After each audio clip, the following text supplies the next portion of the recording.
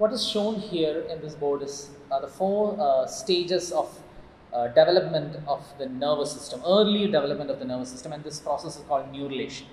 So let me describe what are seen in each of these. This is occurring in the fourth week of intrauterine life.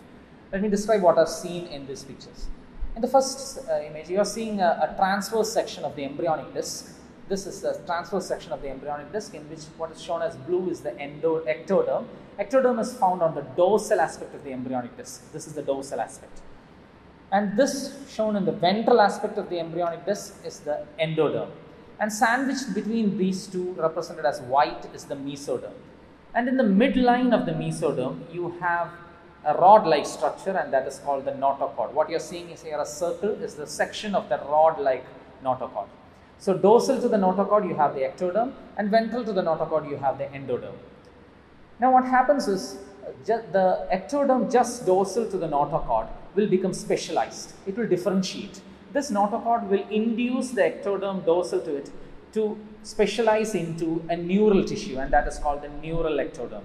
So it forms a neural ectoderm or the neurectoderm, and the neurectoderm or the neural plate will not remain there. It will invaginate towards the notochord. So it will invaginate and form a groove, and this structure is called the neural groove. What is shown here in different color is the neural plate. So the neural plate is forming a neural groove, and that the groove is formed in towards the notochord. Now in the next stage, you can see that the groove has elaborated more, and it has formed two folds on both sides of that groove. And that folds will become so close together as time elapses, and they will fuse together, and that will form a neural tube. So you can see how these two will fuse together, and it will form a neural tube, so that the ectoderm will again maintain its continuity. So in this stage, you can see that the notochord has a neural tube dorsal to it, and dorsal to that you have the ectoderm, and the ventral to the notochord you have the endoderm. So these are the four sequential stages of neurulation.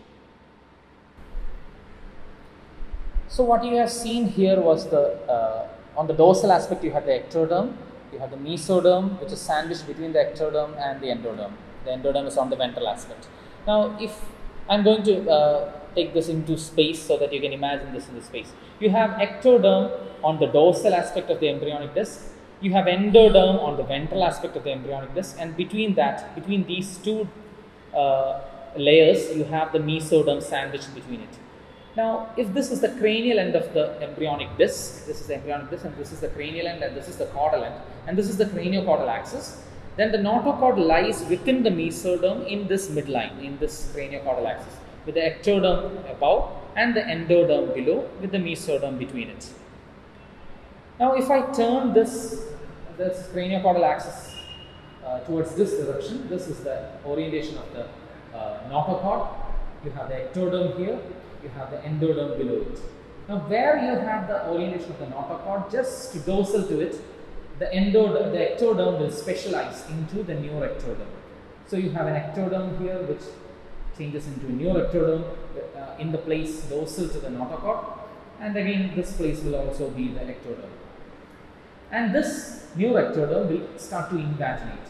It will invaginate ventrally, creating a neural groove. The neural groove with two lips. So you have to imagine that there is an ectoderm with a groove in the midline with specialized neural tissue. That is a neural groove with two lips approximating each other. And as time progresses, the two lips will come close together and they will nip off from the ectoderm. So the ectoderm will again be continuous, with the neural tube formation throughout the length of dorsal to the notochord. So now you have a continuous ectoderm, a neural tube ventral to the ectoderm, ventral to the neural tube you have the notochord, and ventral to the notochord you have the endoderm.